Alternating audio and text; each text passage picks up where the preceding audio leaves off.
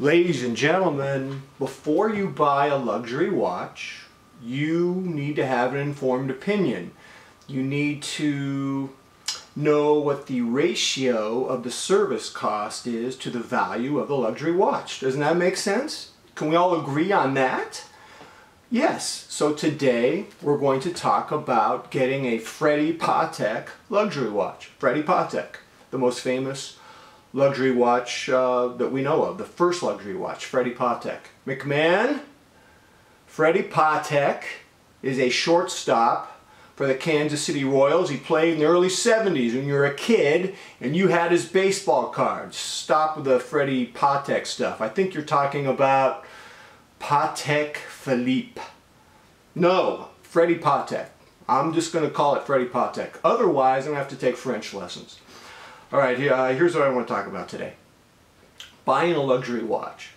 You know, the average non-watch guy, he doesn't know a lot about luxury watches, but he has heard about Rolex, perhaps Breitling, perhaps Omega. The average non-watch guy has heard of those things. What the average non-watch guy doesn't even think about, this is not even on his radar screen, is service costs. And so what happens is, the non-watch guy might have a rich Uncle Ronnie, and Uncle Ronnie gives non-watch guy a Daytona, a Rolex Daytona, one of those chronographs.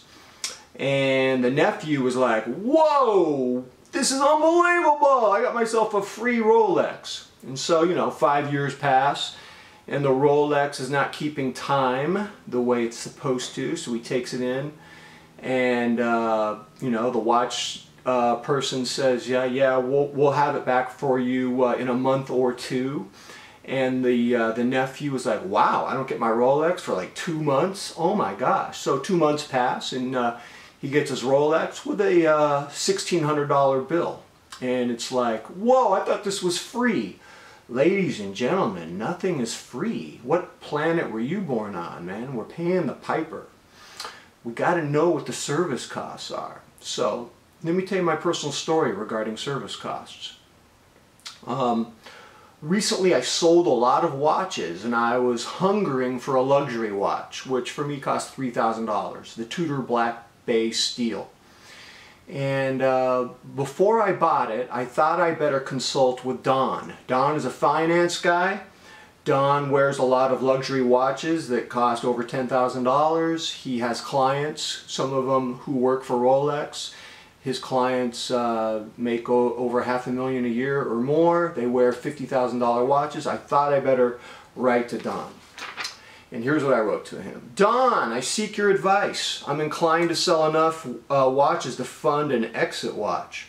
A Tudor Black Bay Steel 79730 with an in-house movement that is relatively new with no track record of reliability. The $3,000 cost of the watch is less of a concern than ongoing reliability and maintenance costs. Any thoughts? Don replied to me, maintenance will be about $800 every 7 years. That's because you're going to have to replace the spring. So you're paying for maintenance. It's 1/3 the cost of the watch, and it doesn't have the resale value of a Rolex. You're essentially getting a Mini Cooper to the BMW, but you're paying BMW repair costs. Think about that, ladies and gentlemen. Are you comfortable paying service costs that are 1/3 or more of the value of the watch? No right answer. It's just a personal preference, but I just want it to be based on you having an informed opinion. He goes on to write, spring replacements are common because they're made of silicone. They are more fragile and can break easily, so if the spring breaks, you have to pay for it, and often they can't get the part right away.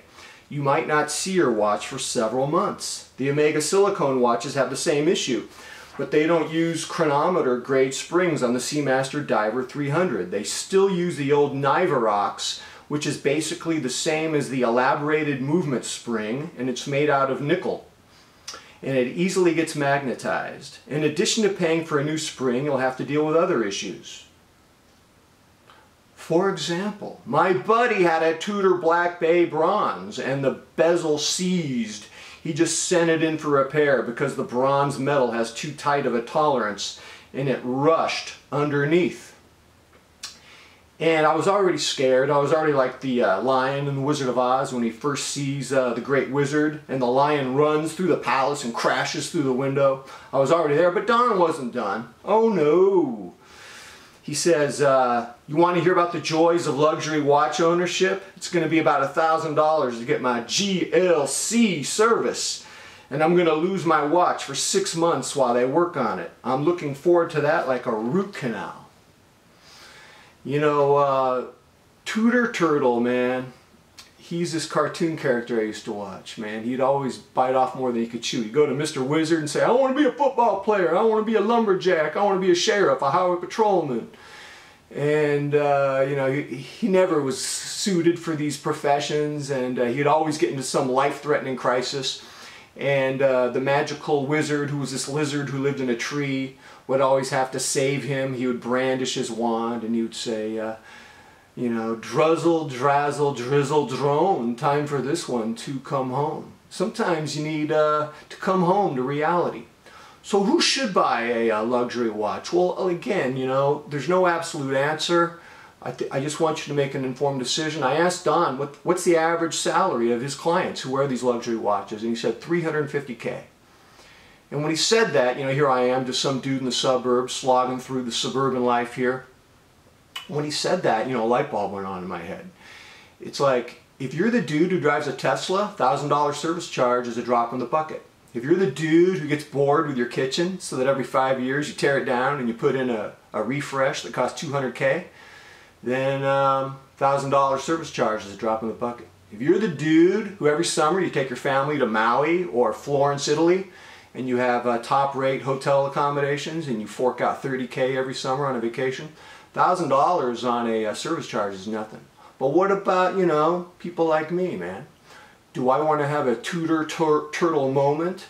Drazzle, drizzle, drizzle, drone, time for this one to come home. Tell me what you think about that, ladies and gentlemen. All right. Until next time, I'm out.